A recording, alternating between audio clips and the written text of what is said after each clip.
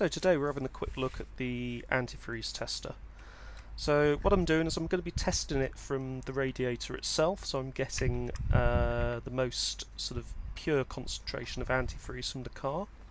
Now it is a little bit messy doing it from here, so you just need to be sort of a little bit careful and just sort of conscious that there will be some spillage.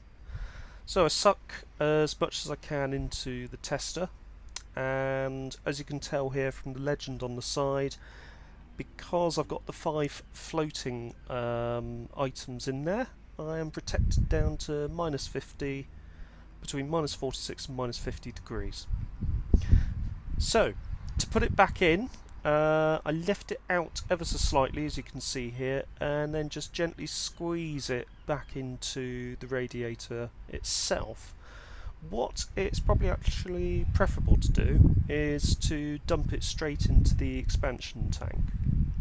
So as you can see here, I'm just getting a little bit more into there just to fill that up, and in a second I'll be dumping it into the expansion tank.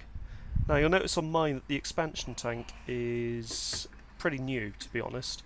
They're between £10 to £15 brand new, so it's sort of a false economy not to replace it if it is broken, as they are sort of pretty cheap and sort of very easy to plumb back in. Anyway, just wanted to show you this very quick video. If you have found this interesting, don't forget to hit the like button, don't forget to subscribe, hit the notification bell, all the good stuff, and I will see you next time. Thanks for watching.